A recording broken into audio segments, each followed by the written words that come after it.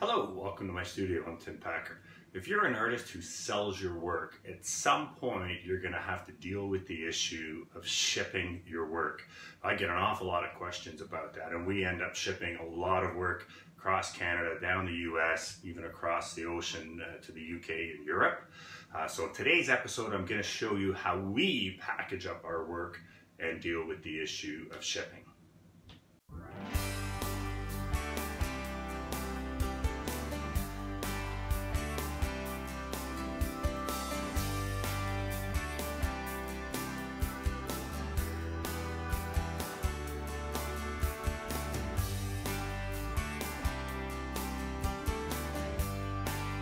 So I have here a large 36 by 48 original that we have to ship from Canada down to the US. So the first thing we have to be concerned with is how can we package this and protect it? Now what I used to do is ship paintings in wooden crates. That can eat up a lot of time in terms of preparing the crate, but it also makes it very heavy and really increases the shipping costs. And we've come up with a solution using the rigid pink styrofoam insulation. And this we found to be a really lightweight, but very good way of protecting the work. So what we do first is we wrap the painting in bubble wrap. Now we always wrap our paintings and giclées with the bubble side facing, and we have never had any issues with that.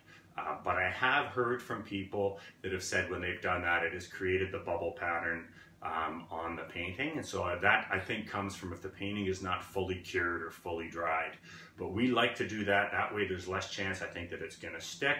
And we just always know the same side of bubble always gets put against the painting. That way when we reuse it, we're not putting a dirty piece of bubble wrap that sat on the floor bubble side down against the painting or a giclée.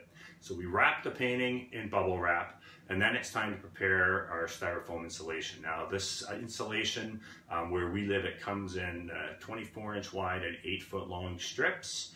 So we are going to cut 2 strips into 2-foot by 3-foot sections and put one of those on the front and back. And then we're going to cut another section of a 2-foot section and a 1-foot section of 4 feet long and cross that the opposite way on the front. So we're going to have 2 thicknesses of styrofoam insulation on the face of the painting and 1 thickness of styrofoam insulation on the back. Then we're going to use pallet wrap to secure the insulation to the front and back of the painting. And then we're going to use some packing tape to make sure that it's really fixed on the ends and it's not going to move around. Now once we've got that done, then we have to get our box. So we actually end up buying our boxes from some of them from Uline, which is a huge international business supply company that has all kinds of different boxes. But we also have a local supplier here in Oshawa. So wherever you are, I would just say Google cardboard box suppliers to find out what's in your area. And because we do a lot of shipping, we have a lot of different stock sizes of boxes. So for this particular painting, a 3x4, we've got a box that just accepts the 36 by 48 with the insulation and bubble wrap, and it is actually a telescoping box. So there's a bottom and a top. Once we've kind of put them together, you squeeze in the bottom, and then the top goes over top of it, and you push it down until it's snug. And then we're going to use packing tape to secure this really well. And that's how we ship originals. For giclées, we typically go a little less kind of on the side of caution, and we'll put 2 sheets of cardboard on the face and a sheet of cardboard on the back. And that's just because it's very easy for me to replace a giclée if it gets damaged. But for an original, like this piece is over $5,000, I'm going to take a little extra to make sure that this doesn't get damaged. Now we've been shipping work for 15 years. We've never had any incidents with anything being damaged. Knock on wood. But I think probably the odds are that if you do this for your entire lifetime, you may in fact have something happen where it's going to be damaged. I have a friend of mine actually who, even though she had her work packed in wooden crates, and these were wooden panels, a forklift truck, actually one of the forks went through the actual wooden crate and put a hole in 2 of the paintings. So that's the only other thing, that whenever you have artwork out there, even if you're just hanging them in galleries, there's always a chance of damage happening to them. Now, I just kind of look at that as the cost of doing business. If it ever happens, if it happens to an original, then I would either repaint the piece or refund the person their money. Now, you might be tempted to get insurance on your artwork when you're shipping. Don't do that. At least that's my advice. Because while all of the shippers will sell you insurance, if you read the fine print, one of the things that they say they will not cover is artwork. So they'll gladly take your $10, $20, $30, $40, whatever it is, to get insurance. But if you ever have an issue and make a claim, you'll be disqualified, because it says very clearly they do not cover artwork or works of art. Now, what you may end up being able to do is, if you have a business insurance rider, then you may be able to get coverage through them in terms of shipping artwork.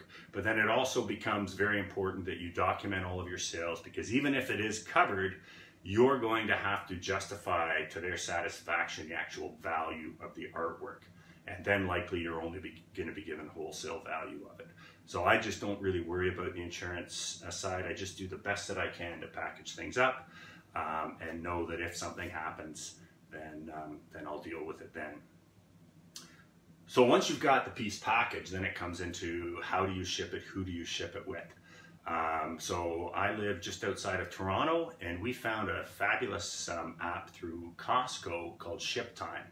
And what that allows us to do is, anytime we go to ship something, we put in the dimensions, the height, the width, and the length, and the weight, and ShipTime will tell us which shipper will give us the best cost, depending on where it has to go. And it's not always the same shipper, so that's why we love this. We just used to use one shipper, but we found sometimes, depending on the size or depending on where it was going, another shipper would be cheaper. So by just putting all the information into the ShipTime app, we get all of the quotes, and we know who we'd like to go with. So if you want to do that, please don't ask me questions about how to do the ShipTime. Just go to Costco's site or Google it.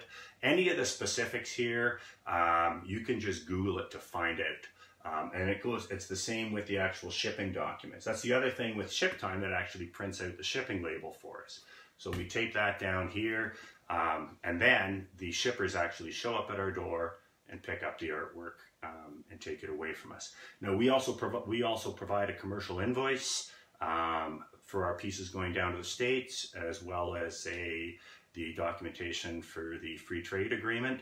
But again, depending on where you are, if you want to find out what documentation is required, Google it. I don't want people to be kind of relying on me for what documents you need and don't need. And so all I can tell you is that's what we do.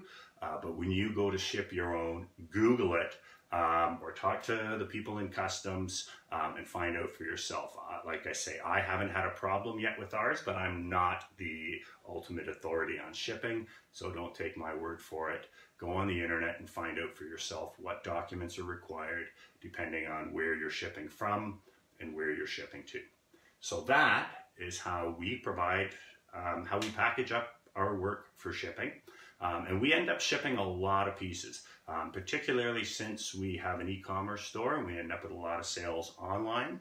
So if in this current kind of post-internet age, you're interested in running your artwork as a business, then at some point you're very likely going to get involved in having an e-commerce store, and you're going to have to ship.